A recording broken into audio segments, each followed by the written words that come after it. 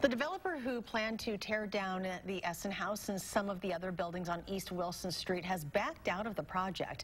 Amanda Quintana is live with the details and what's next for Essen Haus. Amanda? Yes, well, this building where Essen Haus was built in 1865, making this area here a historic district. Now, when it comes to new developers coming in, that can actually make things more complicated. Essen Haus will be here. We're open tonight, tomorrow night, 4th of July night. So we'll be here for as long as we know.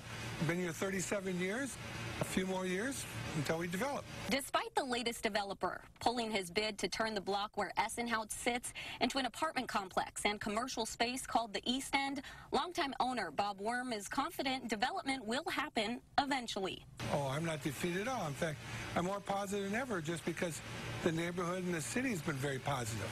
Developing on this area has its challenges, including meeting the city's standards for a historic district. This is the heart of the first settlement district, which, as the name implies, was the first permanent settlement in Madison. People came over the water and they walked up King Street and they walked up the Blair Street and they created Madison. Stu Leviton, chair of the city's Landmarks Commission, says part of East Wilson is also a national historic district, making developing here even more complicated.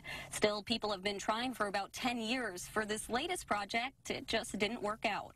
But then the design, the mass of the building, the rhythm of the solids and voids, how it affected the Germania over on Franklin Street and how it affected some of the other buildings on Blair Street. We clearly indicated that we had some concerns so that the developer... Worm was happy with the plan. The building's getting older and they need to be revamped. But understands it didn't fit everybody's needs. So as he waits for a project that does, he's open to change, whether that means his popular bar is demolished or preserved. The passion of the person doing the development, if he wants to keep some of these buildings or if he wants to demolish them and start over. So it depends upon what we can all work together with. Levitan tells me that this neighborhood is really in need of additional housing. So when they do find a developer that can fit all those important standards in, there will be development here. Amanda, thank you.